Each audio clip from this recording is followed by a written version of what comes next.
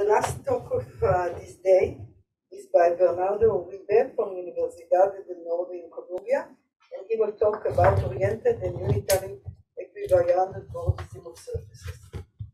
Well, thank you very much for the introduction. Thank you very much for the invitation. Professor Griffiths, Ernesto, Ludmil, thank you very much. So this subject that I'm going to present is it's a very classical subject. Bordism is one of the many success stories in algebraic topology, the calculation of the Bordism groups of manifolds. And I will put it an extra twist, which is Bordisms whenever there is a group acting on the manifolds. But before going there, let me just give an idea for the people that don't recall what is Bordism. And I will just sketch what is this Bordism theory. So the idea is to classify or to understand when does a manifold become the boundary of another one. That's basically the basic question. So what I would like to do is I would like to get the diffeomorphism classes of manifolds, and what I'm going to do is I'm going to say that two manifolds, let's just pictorially think of M and M prime, these are closed manifolds, no boundary, are going to be in the same equivalence class, or are going to be cobordant. M and M prime are cobordant. If there exists another manifold N, of course, of one dimension more, this is all real manifolds, such that the boundary of the big one is the union of the other two. I have to put here a decoration that means that it's the opposite orientation. Whenever I'm talking about oriented manifolds or complex manifolds, it should be the opposite complex orientation. So the decorations I could have is that the manifolds could be oriented. So either this one possible decoration that I could put, namely all manifolds are oriented and all Bordisms are oriented. Or I could put another one that is called unitary, which means that the tangent bundle could be stabilized so that it becomes almost complex. So namely, I could add copies of the reals to the tangent bundle until I reach a point on which I could make it almost complex. So whenever this happens, we say that the manifold is unitary, some sort of stable complex structure. So the two types of manifold that I'm going to talk about are orientable or unitary. The non-orientable ones, I'm not going to talk about them because whenever there's a group action, there is complications. So then this is the notation I'm going to use, and I'm going to put here F is going to be the decoration. F, you could imagine that is oriented, unoriented, oriented, or unitary, like the Lie groups, the appropriate Lie groups. And this will mean F manifolds. By F manifolds, I mean oriented, non-oriented, unitary, up to, of dimension n, of course, up to the Bordism relation. So what I'm going to do is I take the diffeomorphism classes of manifolds of dimension n with respect to these structures, and then I'm going to mod out an extra relation, which is the Bordism relation. And this is going to be the Bordism set. At the time, it's just a set. It's a set of all manifolds divided this equivalence relation. Now, this set could be, they could put it all together, like in a graded set for the time being. But then, of course, I have two operations on this set. One operation is the disjoint union. So the disjoint union of manifolds becomes simply the addition on this group, now as a group, and the Cartesian product simply becomes the product. The Cartesian product of manifolds will be the ring structure. So these things are graded rings. It's a graded ring. Namely, manifolds could be added, this union, they could be multiplied with the Cartesian product. So this is the Bordism ring. The unitary, when you put a U, the oriented Bordism or the unoriented Bordism ring. Now, simple objects that one can, just to have an idea, simple things historically, you can imagine of the two-dimensional compact, no closed manifolds that are oriented. So these are Riemann surfaces, and Riemann surfaces you can just fill them in, and then that means that this group is just simply zero. There is all Riemann surfaces could be or bound. But if you take the non-oriented, this is non-oriented, then this is just Z2. You may think that it's generated by the class of RP2. And the Euler characteristic distinguishes this. So if the Euler characteristic is odd, then you know that it doesn't bound. When it's even, it bounds. Good, so here the Euler characteristic detects. This is 1930s by Pontryagin, somehow school coming around. And there was this open question at the time: what are the three-dimensional closed manifolds up to Bordism? And this is a very nice result of Rochlin, and here, Boris, please correct me if I'm writing this correctly. Rochlin, is it I don't know if it's KH. It was a postdoc of Pontryagin at the time, and he showed using handle-body decomposition, 1940s, that all the three manifolds bound. Somehow the way this was being carried out was very geometrically, the calculation of these Bordism groups. Amazingly geometrically, using ideas from, say, coming from Pontryagin to the stable homotopy groups of spheres or unstable homotopy groups of a sphere. But then came, and please correct me if I'm saying something historically that is incorrect, but then came Tom, and with an amazing construction that is called the Tom spectrum, showed that these groups, with the decoration that I'm going to put here, could be simply calculated as the stable homotopy groups of the appropriate Tom spectrum. So namely, well, Tom did it for F equals O, F equals O, so the unoriented spectrum he put here, and then by calculating the homotopy groups of this spectrum, one could calculate these objects, and somehow, of course, all these calculations on low dimensions just simply fall in, because it was a calculation now that became homotopy groups with all the structures that one had before. Well, you can use the Stringer algebra, spectral sequences, all these machines on the right-hand side. Meanwhile, when it was on the left-hand side, was geometrically, was constructing them. Good. So then this led them to show that, say, the unoriented Bordism ring is all Z2 and is generated by some classes of dimension, sorry, not equal to 2. This, of course, comes from the Stringer algebra. And here the dimension of xi is I. So it's generated by some explicit manifolds. In some cases are the real projective space, in some others not. And the unitary, this is Tom, I would say directly. Correct me if not. The unitary Bordism ring is a polynomial algebra of some generators,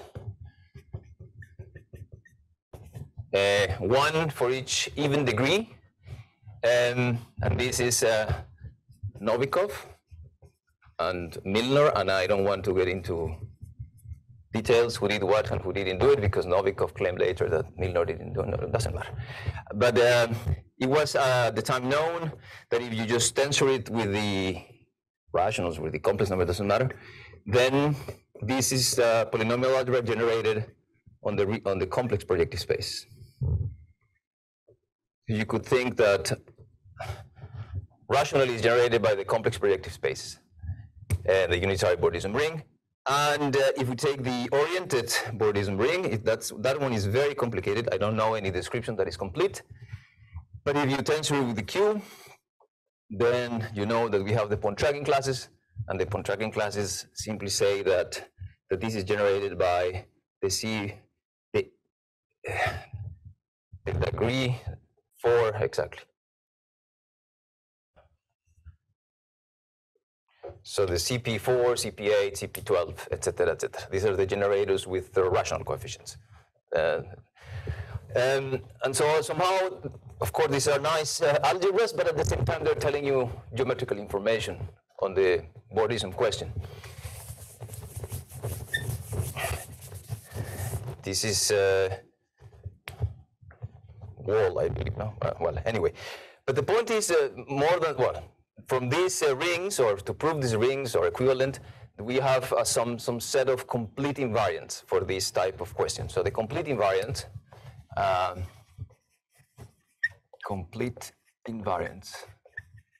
and perhaps you've seen these when you took some classes of algebraic topology and vector bundles. So the complete invariants are for the unoriented,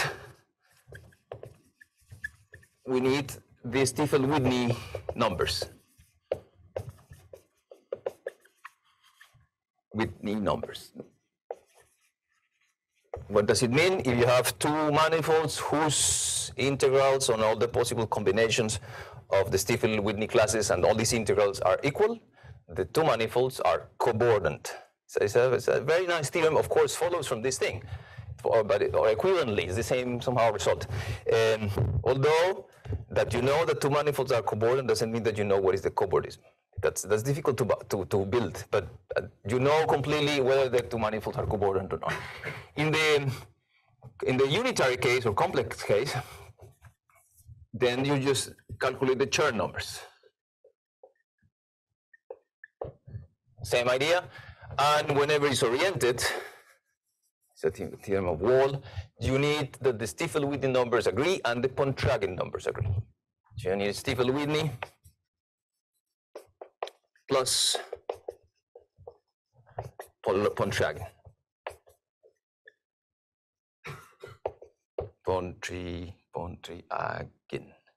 So whenever you know that the Stiefel-Whitney and the Pontryagin numbers agree, then you know that the two manifolds that are oriented have a Bordism between them. So this is somehow it's a very complete picture in some sense. Namely, you know the complete invariants for this type of question. And although it's not somehow well advertised, this is completely useful when one does algebraic topology. So far so good. This is, I would say, 1950. Perhaps 60, beginning of 60s with Novikov and Milner. And really early on, Conner and Floyd started taking this idea to study spaces with involutions. So what can we say, what can Bordism say about spaces with involution? And so they started somehow thinking of the equivariant version of the Bordism groups. Take manifolds with involutions. That's the simplest somehow start. But of course, you could just, instead of just an involution, you could just simply take any finite group. I didn't say it, but I was just giving you the coefficients.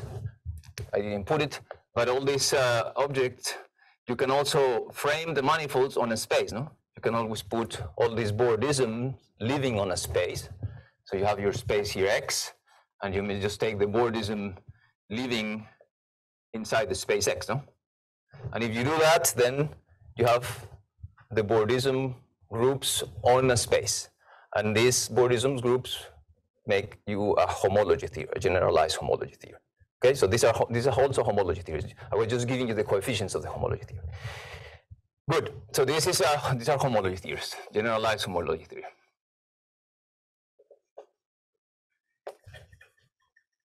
Go. Muy bien. Very good. Now, the idea is to bring, again, so now I will fix G, will be a finite group, will be fixed throughout the talk. And I could ask the same question, namely, I have now a manifold with a finite group action, and I wonder whether this manifold with this group action bounds. The same question, but whether it bounds equivariantly. So I could define these Bordism groups the same way. I put now the decoration meaning that is unitary or oriented or unoriented, and I put the group, and I simply do the same construction. These are F manifolds with G action.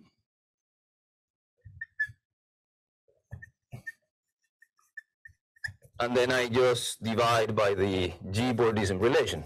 Same thing. definition is not that complicated. You just put a G all over the place, and then the definition flows. The question is, what are these groups now? And how do they relate to the original ones?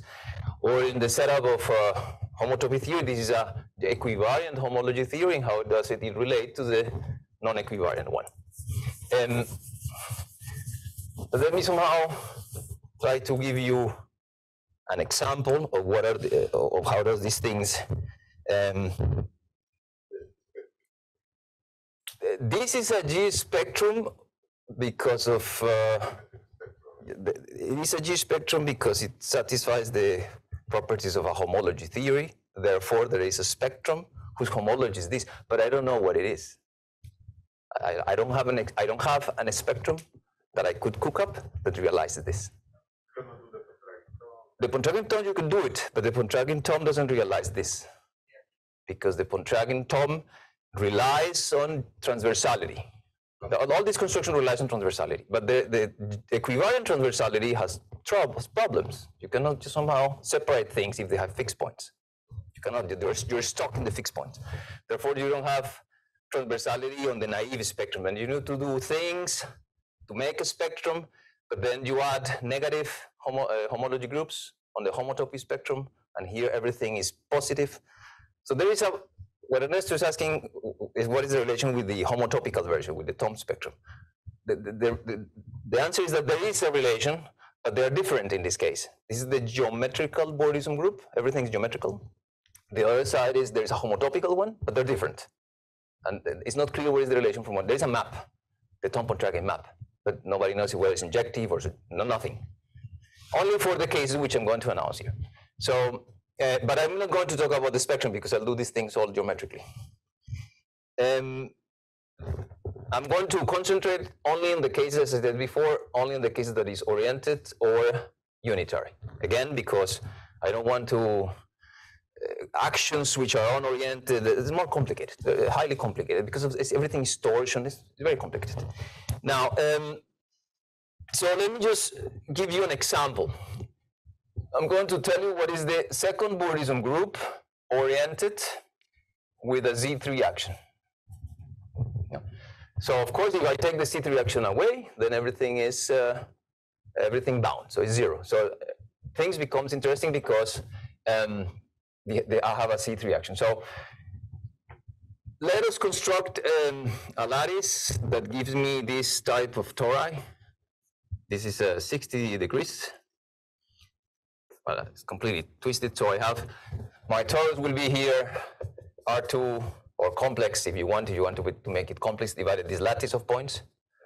And in this torus, I could put an action, a rotation action, 60 degrees rotation action, 120 degrees rotation action. And this rotation leaves me 3 fixed points. One fixed point, one fixed point, one fixed point.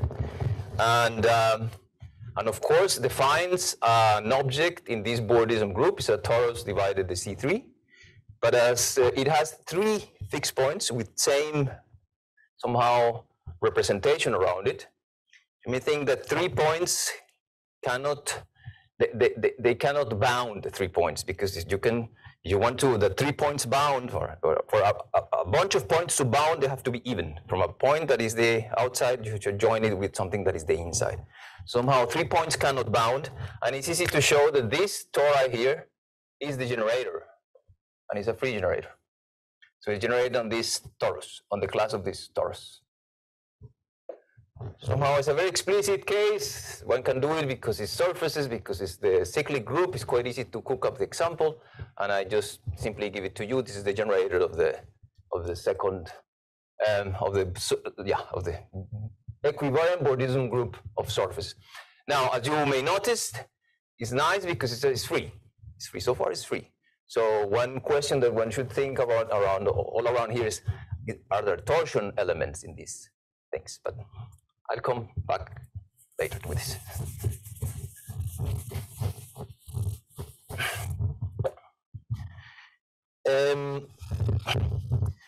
So what I want you to notice is that this object equivariant with respect to oriented or unitary. There are rings, of course, the same structure. You can add them, you can multiply them. But I'm going to use the fact that this is a module over this other ring. So instead of trying to calculate this object as a ring itself, I'm going to understand it, try to understand as a module over this. Why I have a module over this? Because I have some control of these algebras. These are very nice algebras. Okay, so but I just want you to notice that I'm going, instead of just thinking of it as a ring, I'm going to consider it as a module. The point is that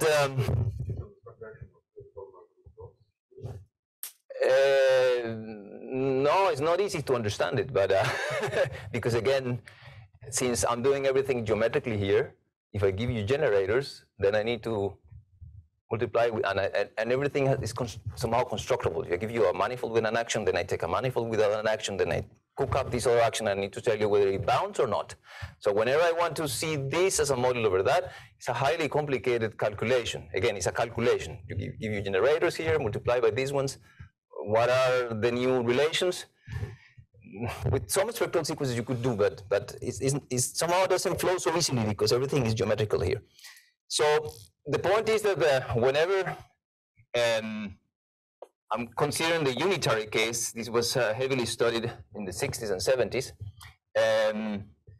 Turns out that this, by explicit calculations, this module became a free module over this algebra, no? For explicit cases of G, and this is whenever G is abelian. And some other case, also semi-direct product of abelians, of two abelian. So, but this is explicit calculations, namely you just take your abelian group, you split it in cyclics, and then you calculate each part, use the spectral thickness, whatnot, but then you show that this is a free module. But and what does it in particular implies that this is a free module? And I need to say something on even dimensional generators.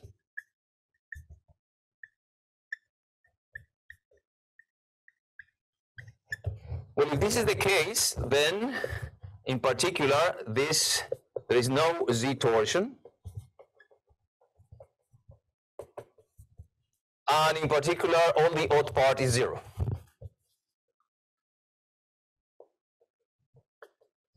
So for abelian groups, there is no odd-dimensional manifold with an almost complex structure that doesn't bound, and moreover, there is no torsion part on these groups. How is this shown? It's simply shown by taking the abelian groups and let me tell you how it is shown. So now, where does the complication arise? The complication arises when the manifolds, in some sense, have no fixed points. They don't have fixed points when the actions are free. When the actions are free, then we have classifying spaces of these groups, and one needs to understand the Bordism group of these classifying spaces. So the difficulty comes, and I'm going to put it like here, one needs to basically understand the following map. You take Bordisms of dimension n+1, you take your, say, unitary, or let me put it unitary, and I'm going to put two extra decorations. I'm going to now put manifolds with boundary, and this will tell you how the boundary can be. So that's star plus one, yeah, exactly. No, because in Bordism you can have any dimension. You see, the complex one could be odd. It's just a stable question. There is a version to make it odd. So then, what I'm putting here, and I'll explain to you. So what I'm going to put is manifolds. No, free. Sorry. I want to study the following boundary map, and I'll explain what is this. This means is manifolds with boundary. These are manifolds with boundary. So this is U manifolds with boundary.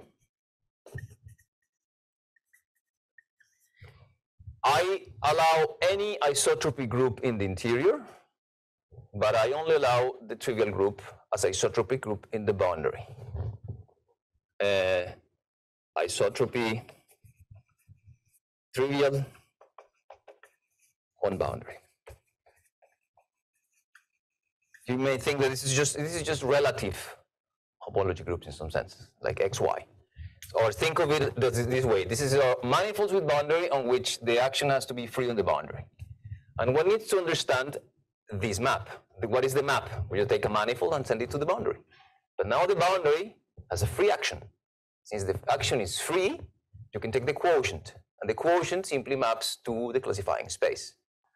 And here, you may think of this. These are manifolds, although it doesn't look like this, but these are U manifolds with free G actions.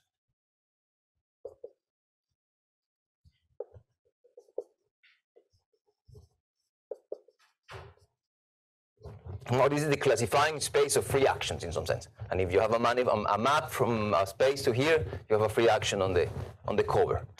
So the idea is to study this map completely in geometrical terms, which means I go and I take my cyclic groups, I calculate in some sense the unitary Bordism groups, and I know explicitly the generators. Length spaces generates usually these elements in here, and I construct manifolds in here whose boundary is there, and I somehow kill all the torsion. So the idea to prove this theorem here, which is in the 60s, is that I need to kill all the torsion generators in here. And how do I do it? Explicitly, I construct some elements and I kill the torsion part. So delta reaches torsion for G abelian. Namely, not everything, of course, in here is torsion because it's a module over this unitary group. But the torsion thing you should imagine as the homology of BG. And what is shown is that the boundary for G abelian reaches the torsion. Now, this led some people in the 70s, that because they were able to do it hand by hand, to believe that this could be done in general for any group. Namely, that I could go and take generators in here, and I could cook up manifolds whose boundary are these elements in there.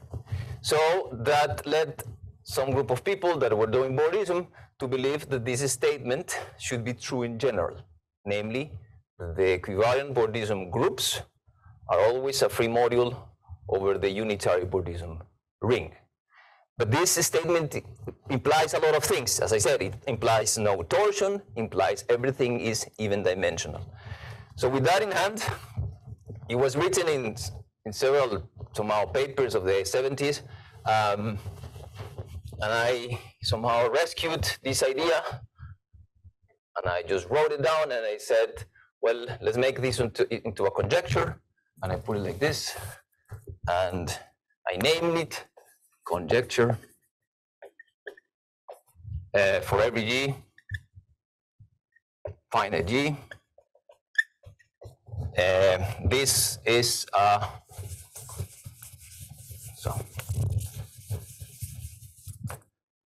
this unitary Bordism groups or equivariant are free modules over this very nice algebra. This is a polynomial algebra over the integers, free algebra. This is I wrote it 4 years ago, but somehow there was no way to prove it or disprove it, simply because there are no hands on this object. So 4 years ago, a former student of Ernesto, Carlos Segovia, asked me what could I do, give me some problem, and then I told him, well, why don't you study the following question? Why don't you study whether there is some torsion on the surfaces, just simply the surfaces. What is this? Just look at surfaces. And if no, we don't want unitary, we could just simply the same thing. Well, here is everything torsion. I don't need it. So why don't calculating the oriented Bordism groups over surfaces, which exactly means take any surface with a free action and see whether it bounds equivariantly. So, and this is what somehow I asked him to do. Well, so take a surface with G action, free G action. I need to put here tor. Sorry, tor. I just gave an example of something that is not zero, so it has to be the torsion part. 0. And question, does it equivariantly bound?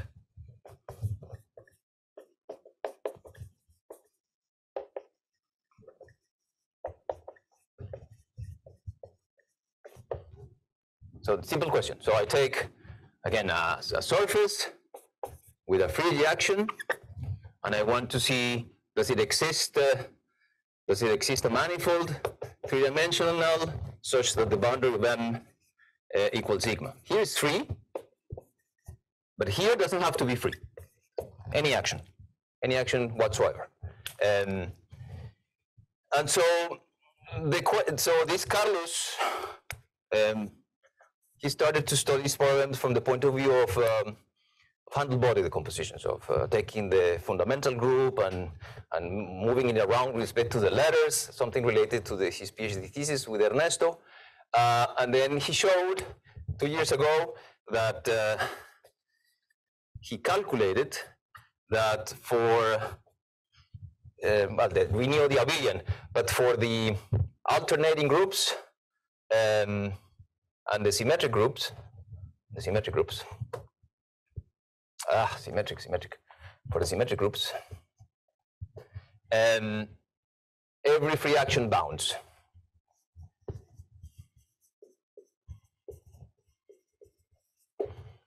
So somehow it's telling us, look, here somehow this torsion part is 0 for the alternating groups and the symmetric groups. The construction was combinatorically. Then later on, yeah, say. Dimensions. I mean, it's conceivable, but I remember this McPherson born combinatorial subtracting class, but it is conceivable that the problem could be stated combinatorially in every dimension. I think so, yes. There's a relation between the group, the fundamental group, covers, ramification, loci. You could also think of it like in algebraic geometric terms. But I thought about this difference between PL and blah, blah, blah. Well, after dimension 7, then things could be crazy, but below that, but I don't know. You see, I don't know. I don't know still how to solve this problem. I only know it for surfaces. And so then, this other collaborator of mine, Samperton, came with a very nice construction. This is 2020, I believe. He's a low-dimensional topologist, and he was studying ramification loci over surfaces with an action of a group, etc. And then he came to realize, after reading this paper of Carlos, that he knew how to solve the problem for groups of odd size. So, but the solution of him is involves the following construction that is called the Bogomolov multiplier of a group that is related to algebraic geometry. That's the only thing I will get close to algebraic geometry. So the construction is the following. So he showed that whenever G, the size of the group is odd, and this is basically because he didn't want any Platonic subgroup showing up. He showed that you take this same construction here in the oriented case, and then he take all possible isotropic groups, identity, you construct the map to BG, show that the co-kernel of this map is the homological version of the Bogomolov multiplier. And I'll tell you what is the Bogomolov multiplier. So this BO homological of G is the quotient of the second homology, integral homology, which is dual to the Schur multiplier, divided the subgroup generated by the abelian subgroups. The class is generated by, so this MOG is simply the generated by the inductions of the homologies of the abelian subgroups. So what am I doing here? So I take the second homology. Second homology, you think of surfaces with a free action, but I'm killing the ones that are constructed from abelian subgroups in some sense. If I kill these abelian surfaces in some sense, then I get some group, and this becomes exact. So namely, it's telling me there are some surfaces with a free action which do not bound. And it's a simple calculation to show which are those ones. And the construction is completely geometrical. You suppose that it bounds, you construct this fixed loci, some ramification loci, and then one shows that at the end, the fixed loci are just disjoining of circles, and the circles are related to the abelian groups. But let me just open a window here, since I just brought this Bogomolov multiplier, because it might be of interest. This part, you algebraic journalists know more than me. But what is this Bogomolov multiplier? There is the Bogomolov multiplier, that is the homological one. These are the elements of the Schur multiplier of the group that restricted, these are the alphas that restricted to any abelian group are 0.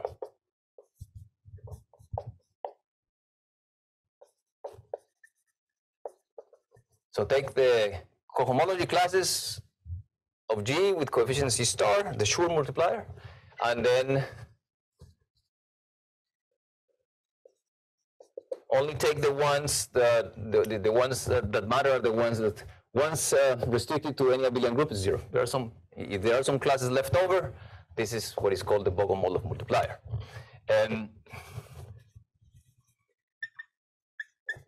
Bogomolov multiplier. Now, what is the relation to algebraic geometry? Bogomolov in the 90s, he showed that the unramified Brouwer group of a variety defined by a faithful representation, this is complex representation, the unramified Brouwer group is isomorphic to this Bogomolov multiplier. And it's independent of the faithful representation,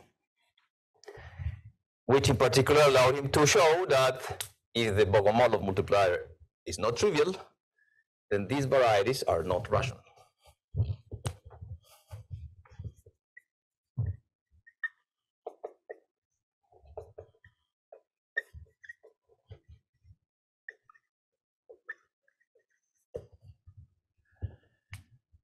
What exactly is the relation between not being rational and not bounding? I don't know. This is something that, this is just a group that's appearing in two different places at the same time. Of course, there must be a relation. Of course, there must be something there that we don't know. But somehow, again, 90s Bogomolov multiplier, so there are some group theorists have been calculating this Bogomolov multiplier, what are the properties of this group, what can you say about it? And on the other hand, it pops up here on surfaces. Don't know the reason. If anybody is interested, could try to see what is the relation between one and the other. But I just wanted to mention it because why is it called Bogomolov? So, and this is the cohomological version of the Bogomolov multiplier. This is the homological version. It's one dual to the other. Good. So having this, then this Eric was working with Carlos. I started working with them, and we generalized this construction for any group last year, and we managed to show that this theorem simply works for any group in the same way. One has to do some blow-ups. So then this was generalized to us, generalized by, as I said, Andres, who is in Bogota, Carlos, who is in Mexico, Eric, who is in, I believe, in Urbana-Champaign, and myself, to any group.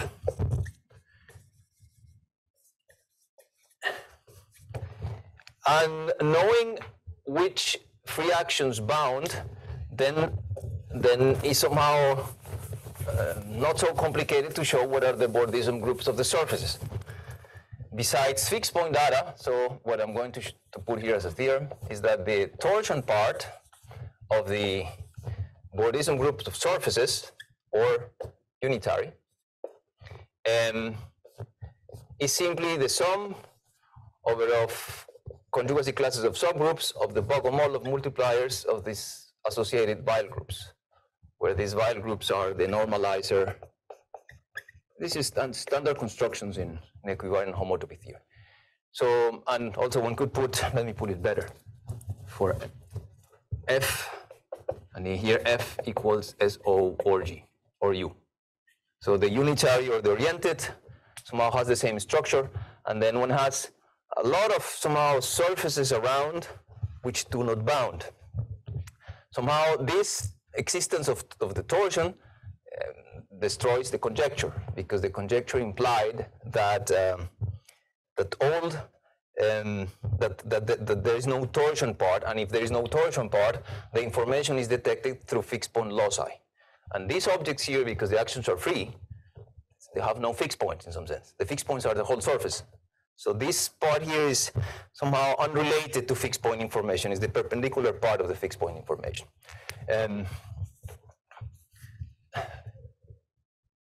As there's one of the, well, the smallest group on which the Bogomolov multiplier is not zero, example of a G, because most as you've seen, is for small groups of small size, this is always zero. And if it's not a P group, if it's fixed, if it's constructed with many primes, then it's easy to show that it's also zero. But then you have to take a P group. So the smallest example is of the group of size 2 to the 6, and is let me just write it here on top. So you have an idea more or less how it looks like. Maybe Hiko might like it. It's just simply the cyclic loop of ordinate being acted by the quaternions group. And the action is the following. So let me just call C8 generated by one element, and let me just call Q8 generated by A comma B, whose relations are, and AB, A inverse equals B inverse. And the action is simply simple action, and that's it. So you take this action, then you get the semi-direct product, and it turns out that the Bogomolov multiplier of this group is just Z2.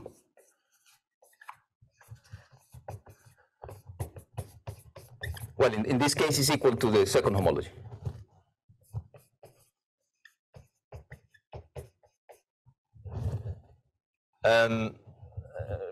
What is going on here?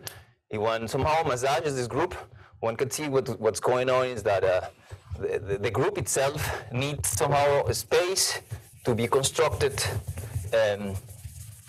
out of somehow a fundamental group. And so this might be useful if I take the fundamental group of a Riemann surface of genus 2, and I see it as generated by these 4 letters.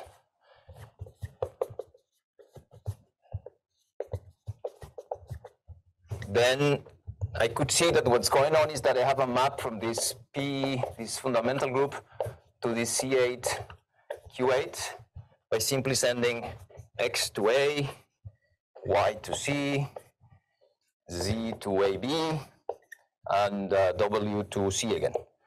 And one simply, by moving around the letters, one see that one needs somehow a non-abelian fundamental group of a surface to get a map that is surjective on the group. That's what is going on in some sense. That you need a lot of room, and then you need 4 pieces to get it. This is somehow one reason why the Bogomolov multiplier is not trivial. What it has to do with the other construction that I just said, again, no idea how does it show up in one or the other cases. But so somehow to finish, then this conjecture, of course, is false. The conjecture in general is false.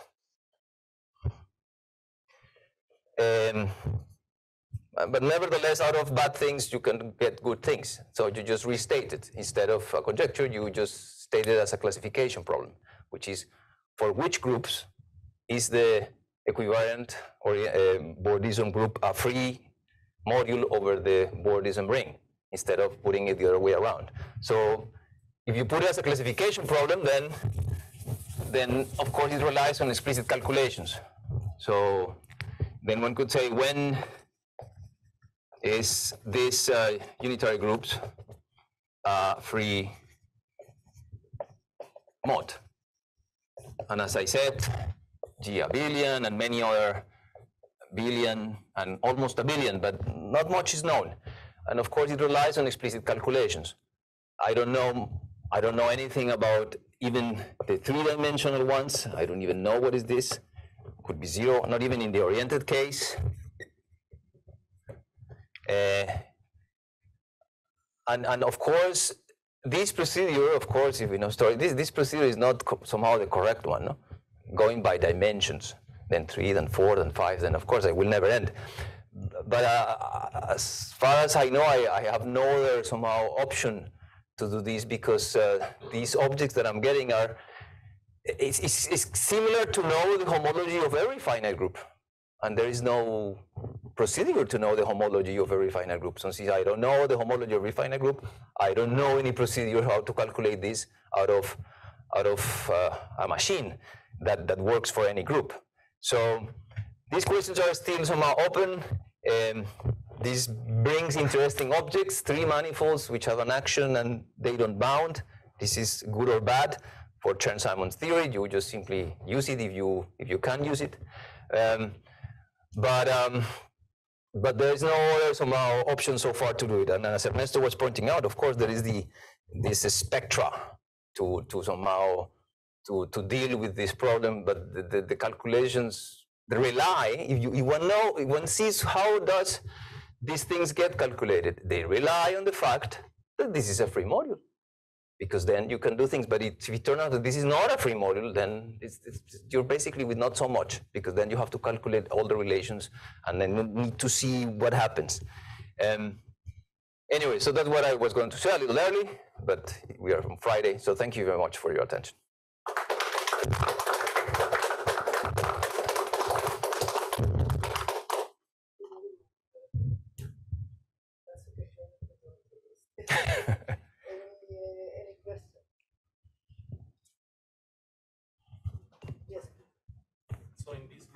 Find that it has a homologue but not trivial.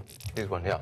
Thinking the algebraic case, we need to have a native representation, right? And then it acts to take the quotient and take the quotient variety. Says that this is not rational. Exactly. Do you know a basis representation or what that dimension is?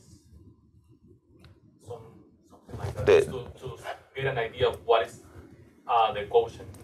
We know that it's not rational. If I remember correctly, this was a 5-dimensional representation, that what you need at least 5. Yeah, if it's too low the dimension, then it's somewhat clear that you don't need so much elements in the fundamental group to somehow kill everything, but it has to be bigger than 4. I haven't done it, but the calculations, it's always bigger than 4, the representation of dimension 4. You need somehow to have room for all these complicated things around. The intertwiners. Not anything about the case of surfaces, the spin action, spin Bordism? No, I haven't put the other decoration, which is the spin. I haven't. But of course, this is the other F that matters, the spin or the spin C or the, yeah. I haven't known it.